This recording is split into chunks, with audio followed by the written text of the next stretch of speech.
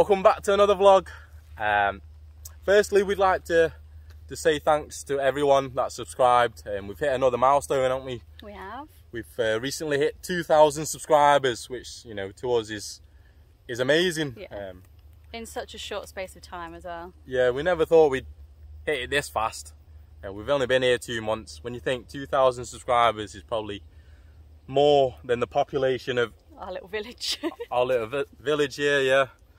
So yeah, we'd like to thank you all. We hope you enjoy the videos and continue to enjoy the videos. Stick with us, we appreciate it. We try to pump out as many as we can for you, and try and keep it a bit more, you know, a bit more relaxed, a bit more entertaining than most.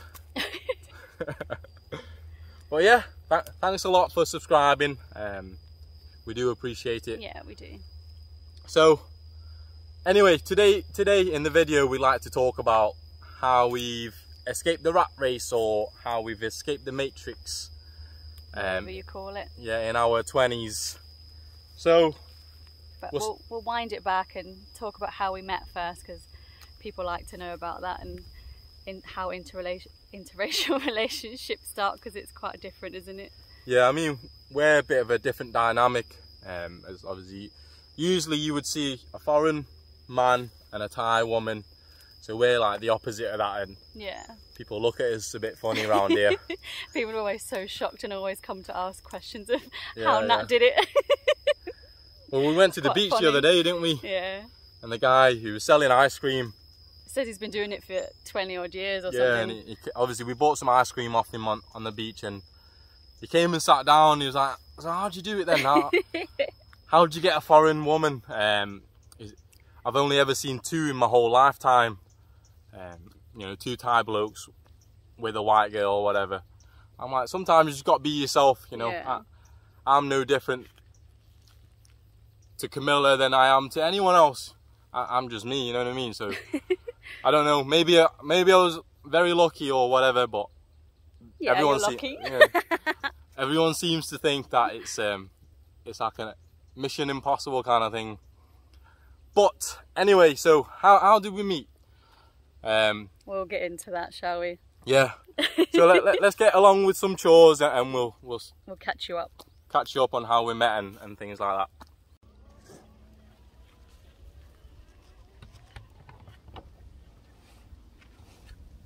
So, how did we meet? Always a good one. Well, long story short, we met on Instagram. So basically, at the time, Camilla had just done 3 months in America travelling. Yeah, and at the time, you know, I was well into my travel. And your photography, I think that's mostly it, isn't it? Travel and photography. Yeah, I do like a bit of photography. So I was looking at places to go, and I've always wanted to do a big American road trip. I am still yet to do it, but it might be something later down the line. I'm definitely going to do it one day, hopefully. So I was doing a lot of research, because I'm a bit like that. Yeah, he gets a bit obsessed with things. So you know, when I get an idea into my head, I get a bit obsessive. So I research everything. So I don't know how I found Camilla, but I must have been looking at places. Yeah, maybe locations or hashtags or in America, and I've seen Camilla had just been to these places. So as you do, slide into the DMs. You know, because I was trying to cost things up and how much it would cost me. You know, how much things are, how much hotels are, how much to hire cars, transport, food, all that, you know, usual stuff.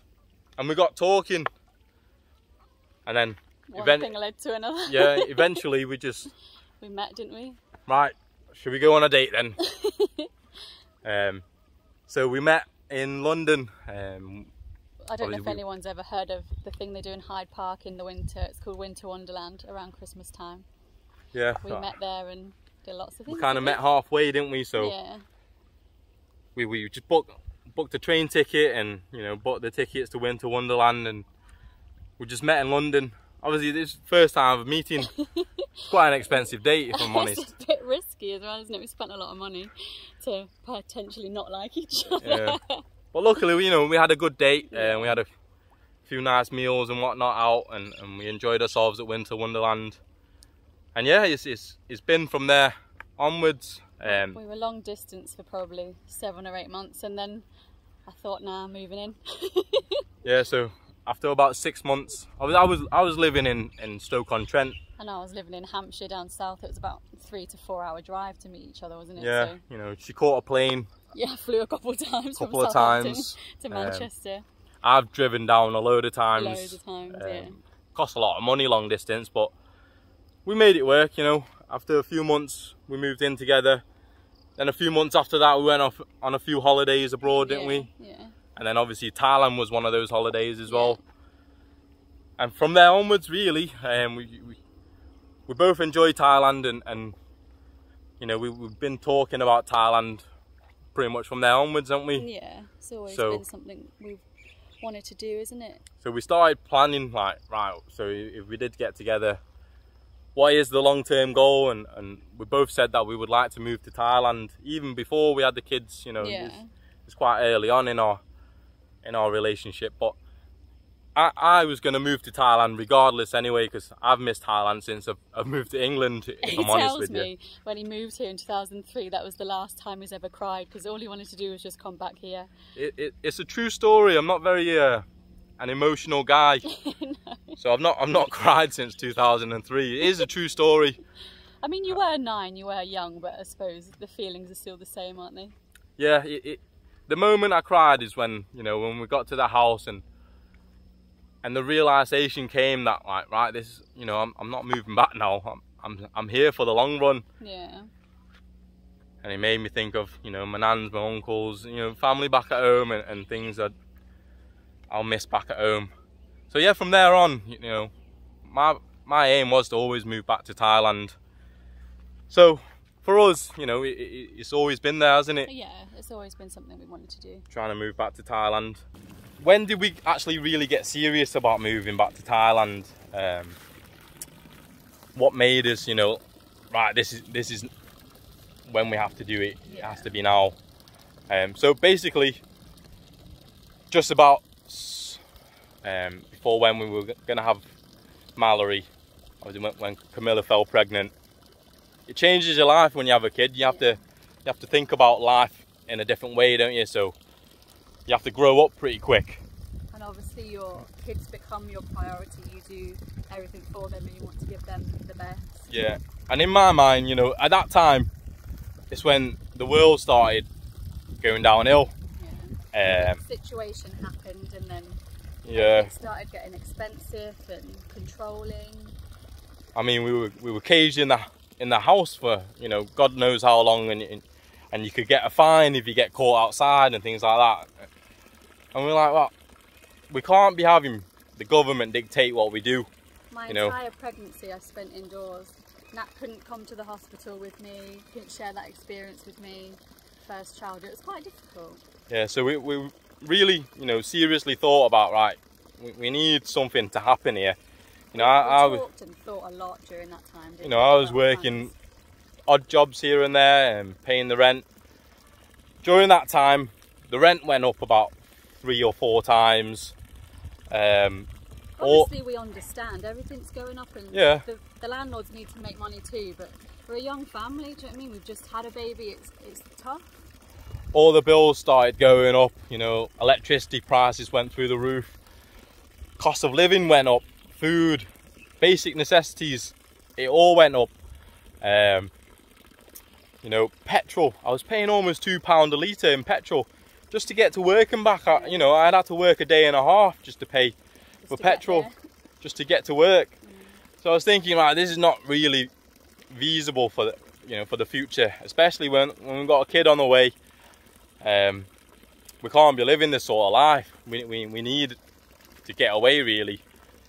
And obviously we're lucky in the sense that we always knew that we had Thailand to fall back on. I always knew this because obviously I'm from here. And you've got family and you've got assets and things here. So. And the land and the house is already acquired. So it's an opportunity of a lifetime for us. One that we can't really say no to, you know. I think you'd be a fool to say no to moving out here. So in the back of our minds, all we had is, right, as long as we can figure out a way to sustain ourselves out here, that's all we have to do. Yeah. All we have to do is make enough money so we can live out here, you know. We don't have to spend, you know, a lot of people think, oh, you're a young couple, you can't move out here, you need a lot of backing behind you. But for us, we're in a bit of a different situation. We are lucky that, you know, the land and the house was already acquired. You know, it didn't cost us anything. Yeah. Because it was already in the family, it was already acquired. This was already here for us. So why wouldn't we take that opportunity? But then we fell pregnant with Kaya, our second daughter, and we were umming and ahhing, do we just get a mortgage and stay in the UK? Is that the safer option, to buy a house there and do it that way, like what everyone else is doing? And so we were back and forth for a little while, and then we just thought, do you know what? No, we don't want to do that. Well, a mortgage wasn't even feasible for us either. It got to that point. Because, you know, everything was going bad in the world and the interest rate was 8%. We would be paying almost double what we were paying renting just Yeah. to own the house that we wouldn't be paying off for another 25 years. Just for a standard little 2-bedroom, if we're lucky, semi-detached. And this is up north where it's cheaper. Yeah. If I'd have moved down south near my family. Oh no, we wouldn't be able to afford it. I'd have to, you know, I'd have to fucking start, I don't know, yeah, selling feet pictures or something. But yeah, so that's when it really turned for us. That's when the, you know, the cogs start spinning in the head. So, you know, I get a bit obsessed when I've got an idea in my head, and it's an opportunity that we can't miss. So it's now or never, you know. It's now, or wait till the kids grow up and then move. And it becomes a retirement plan. So we're still young, you know what I mean. And obviously we knew we had land out here. So I know I'm young enough to work on the farm. In 20 years down the line, when the kids are growing up, you know, I don't know what I can do on the farm. I don't know how healthy I'm going to be. Yeah. So without sounding morbid, that you're even going to make it that far. Yeah, I don't think I'll live that long. I'm a bit reckless. No, but we've seen like 30-year-olds having heart attacks and things. Like, yeah, it's not uncommon now. It's quite scary. Anything can happen, you know what I mean? So why not live your life how you want to? What? If you've got the opportunity, I say take it like we did. You know, we were telling everyone that we know, all right, we're planning on moving to Thailand, and everyone was like, right, have you thought of this? Have you got enough money? Yeah. It all winds down to money. Yeah. But in reality, money is not an issue. If anything, comes and goes, doesn't it? It's less of an issue out here. Yeah. If you don't have money back at home, you can't pay your rent, you can't buy food, you can't get to work even. So it's, and you've always got that threat of someone knocking on your door and taking everything you have just to pay your debts. Yeah, so it's quite scary. So for us, money wasn't an issue. It's like, we come out here and we know we have to make money. Like I said, we came out on a whim. We didn't really have anything going for us. We had a little bit of savings from how much you saved from your last few months at work. We sold everything we owned. And that's pretty much it. And we just knew, like, we come out here, we have to start making money. That's why we got the fish in, the chickens in, we're going to plant vegetables. That's our income. We bought 4 medium-sized suitcases with us, and that's it for a new life. Do you know what I mean? So, you know, when you have an opportunity, sometimes you just have to jump at it, and sometimes, you know, we're young and we're a bit reckless maybe, but sometimes you got to take these things as they come. Like, if we didn't take this opportunity now, you know, we don't know what's going to happen 20 years down the line. We might not have this opportunity. But like we said, our children are our priority, and they've done more in their first 2 years of life than a lot of grown adults, and I will always be thankful for that. I'm proud of myself for giving them that, because we could have stayed in England and just dealt with what we were handed. Do you know what I mean? Well, everyone was like, oh, wait 5 years, wait 10 years. Wait for what? Yeah. You know what I mean? Save up for what? Wait till the kids are in school and then drag them out. That's not fair. You can't really save that much in England anyway. Well, for our situation, we weren't really saving that much anyway. So in 10 years down the line, I don't know how much I was going to save. It's not really feasible. And it's one of them things where you have to have the mindset of, right, screw everything. I don't care. I'm going to move out there and I'm going to make it work. You know, I've always had that mindset. Anything I've ever done, you know, if I wanted a Honda Civic, my first car was, well, my first car that I bought personally was a little Civic. And I said to myself, I'm going to get the Type R one day. And lo and behold, somehow, I don't know how, I've always had it in my head, I'm going to have it. I had it. And then, you know, I said, I'm going to move out to Thailand, I'm going to do all these things. Lo and behold, now I've done it. You know, everything I've ever said and done, you know, you just have to believe it and go a bit crazy. In your mind, you have to be crazy. I think being mind strong is half of the battle. If you tell yourself you can do it, then you can. Yeah. It's only yourself holding you back, isn't it, at the end of the day? So go for it. And my mind, bulletproof. I don't care what anyone says, friends or family. I'll disregard every comment. I don't care. If I've got my sights set on something, I'm going for it.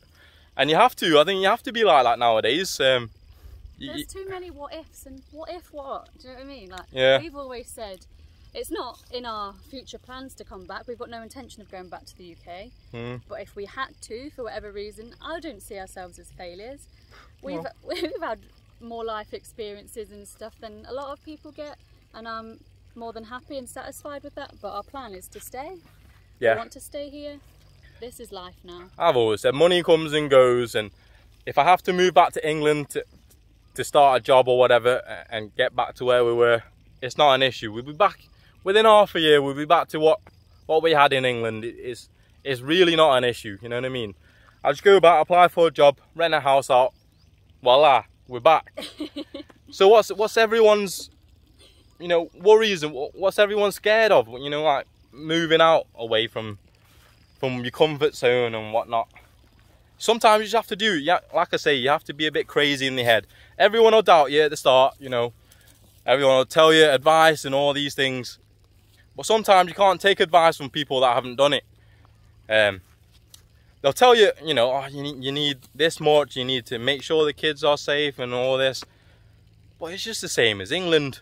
At the end of the day, you're just in a different location. We're not doing nothing different. It's just a different location. And sometimes, you know, you just got to do it. Sometimes whatever you want to do, just do it. Just jump out and do it. And we appreciate that we've only been here 2 months. We might still be living the dream and things will get harder, but we'll deal with that when it comes. We're not on holiday. Yeah, we'll make it work. It might just be a pipe dream, but at least it's a long holiday, you know what I mean? If I was working back in England, I'd get 28 days holiday a year. We've already had double that. So yeah, so I see it as a few years holiday. So what?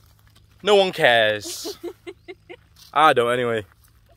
So we get a lot of people asking, you know, are we worried? Are we scared? It's a big move for us. Is there anything that we're worried about, or, you know, do we have concerns about anything, you know, moving out here? And truthfully, yes, you know, there's everything to be worried about. You know, we have the same worries as everyone else. We just don't show it. In my mind, you just got to keep strong, you know what I mean? You got to just put it aside and just carry on with it and deal with it as it comes. Yeah, there's no point worrying about something that hasn't happened yet. Yeah, so obviously back in England, you know, we have the same worries. You know, the landlord could kick us out of the house anytime. I could lose my job anytime. You know, there's uncertainties anywhere you are in the world, you know. Your health, anyone in the family's health, that puts a spanner in the works, and might have to take time off or be somewhere else. You know, people tell us, you know, you have to be prepared for all these things. But I always say you just have to deal with these as and when they come. You know, a lot of people spend a lot of their life just worrying about things that they don't have to worry about, and it's little things as well. But a lot of little things add up to a big thing. So in the back of their mind, you know, it's a gigantic thing moving out here. But to us, you know, it's basic steps, right? First of all, we need to sell everything. You know, so we did. You know, as soon as first step is book the flights. Book the flights. 6 months down the line, you know, we booked it in December or whatever, and we gave ourselves enough time. So I think we gave ourselves about 6 months, didn't we? Yeah.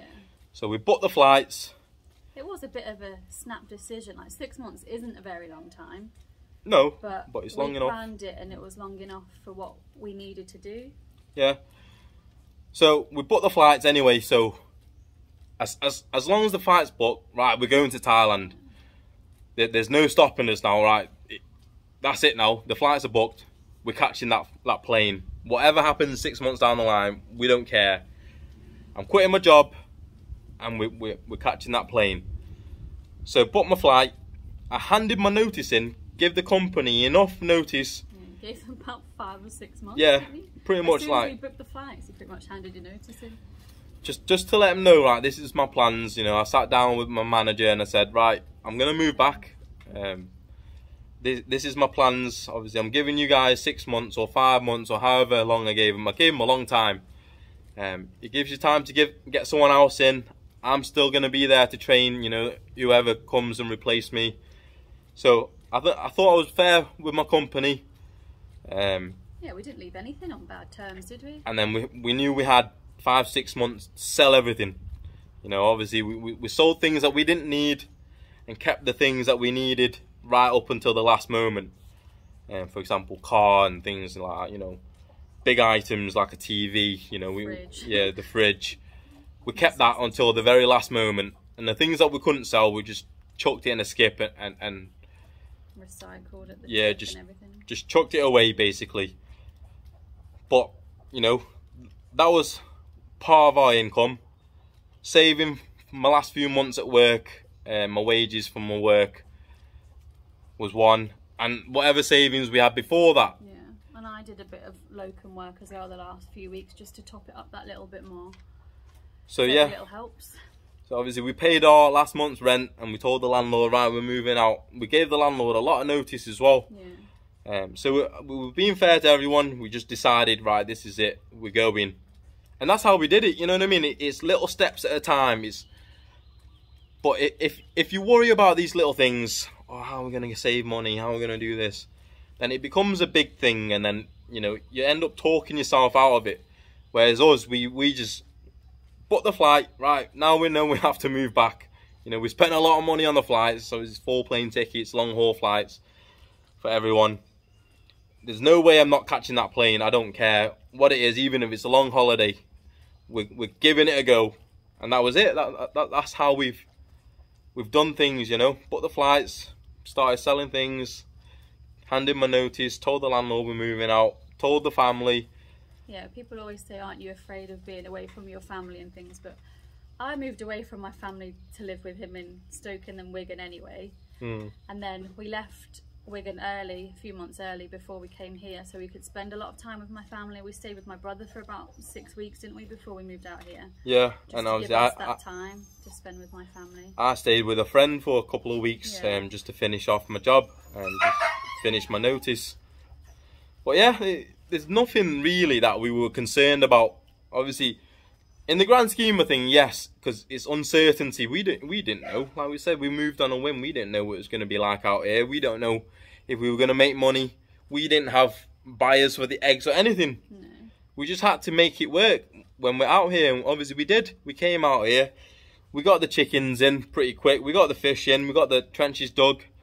Things that we had, you know, obviously, like I say, I'm obsessed about, you know, research and things like that.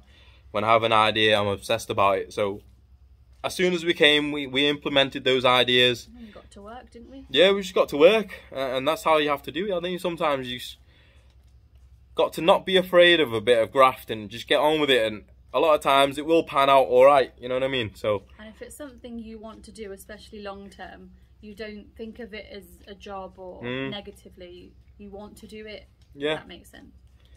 Sometimes you have to know, right, these are the things that needs to be done, and these are the things that have to be done, and you just got to get on with it, and that's all it is. So really, we didn't have no big concerns. I suppose how the children would adapt is quite a big one, because they're only young, aren't they? But they've loved it. Well, then again, I can only say from my own experience. Obviously, I moved countries when I was little as well. Obviously, a bit older than them, but. So I could understand. That's why I was a bit emotional when I moved. I was going to say, it's probably a bit easier for them because they don't really understand. So we thought, you know, while they're still young and a bit clueless and they don't really know what's happening, we do it now. Because, like we say, if we moved them when they were a bit older, they might have friends, emotional attachments. They'll start missing family and things like that, and you know, and then it's more difficult to learn another language. Like you found it really difficult. You were learning English and Thai 24/7 in England. You had tutors and all sorts. It was quite difficult. Obviously, I had to work harder than every other kid. You know what I mean? I went to England not knowing a word of English, and look at me now. People say you're more English than Thai. They might as well call me the Thai dictionary. You know what I mean? I might be somewhere in that dictionary. I might be definition of English. You know? You don't even know what you're saying. I don't know. I'm just blabbing on now. But anyway, yeah, like I say, I had to work harder than every other kid because I didn't know English. Bearing in mind, I was 9, so you know, I was a couple of years off from going to high school. And high school is a big school, you know what I mean? It's daunting when there's, you know, 1,000 students and you're there not knowing their language. You know, you don't know what they're saying to you. You don't know what you're saying to them. So I had a private teacher in school, you know, takes me to a little private room, teach me basic words from everyone else. You know, I weren't really on the curriculum at that time. And obviously I had homework from school.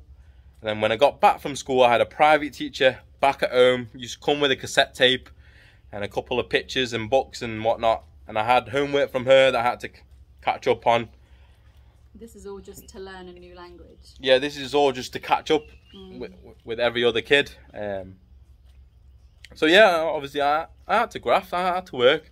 At the time I didn't really know, you know, any different. I was only 9, like I say, I was only a young kid. But I knew obviously I was working harder than everyone else. I had to. That's the only way I got here, you know what I mean? But what we're trying to say is at least with our two being as young as they are, they're learning things every day. They're not as far behind, you know what I mean? Yeah, so they're not behind because they've not even learned English yet. Yeah. So to learn 2 languages at the same time should be fairly easy for them. Kids are like sponges, aren't they? So hopefully. We hope so. Yeah. We hope so. We hope our kids have, you know, a decent IQ. I'm sure they will. I think IQ is what they learn in life experiences. I think it's what they develop during a young age. IQ is not what you're born with. It's their life experiences and things that they've done from a young age. And I think you grow up, you know, up in your IQ. But don't get me wrong, there are kids that are geniuses, you know, that have access to different parts of their brains. But I think a lot of the battle is from life experiences, and that's what I'd like to try and give my kids. And I think you all should as well. If you have young kids, you know, don't let them stay inside and just play video games all day. Yeah. Go out there, give them life experiences. Spend your last penny if you have to. Take them somewhere new. Do things that they've never done before. You know, that's where they'll learn. That's where their brain will develop. And you know, true life experiences is where they'll develop their brains. You know, get yourself some clever kids. So that's it. We'll wrap the vlog up here. I think we've covered everything. So yeah, that's basically how we've escaped the matrix in our 20s. We're pretty much retired now. I don't care what the retirement age is back in England. I think it's like 70 now. But anyway, sometimes you have to just do these things. I think we covered a lot. Yeah, just how we've done it, you know what I mean? So little steps at a time.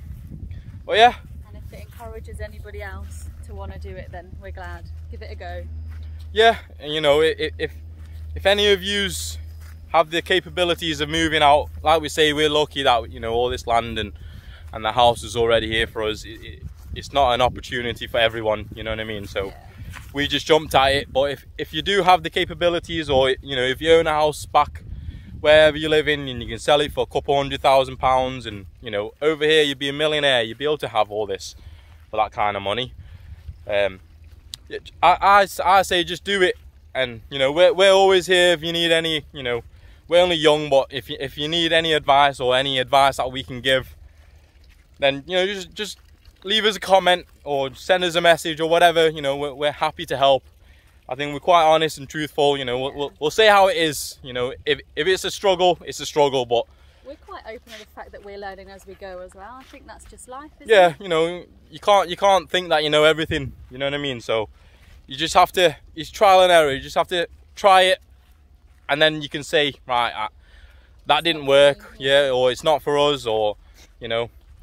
But at the moment, we're enjoying it. You know, we're doing all right out here. We're trying to make it work, trying to live our pipe dream, as they say, escaping the matrix and whatnot. So yeah, if you've enjoyed the video, make sure, like I say, just leave a comment, like, subscribe, all that jazz. Like I say, I have a few crazy ideas in my head, and we'll try to implement them as time goes on.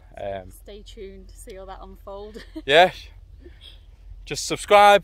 We'll keep cranking out content, and hopefully watch our farm develop, watch our, you know, our family dynamic develop or whatnot. So yeah, hope you enjoyed the video. We'll see you on the next one.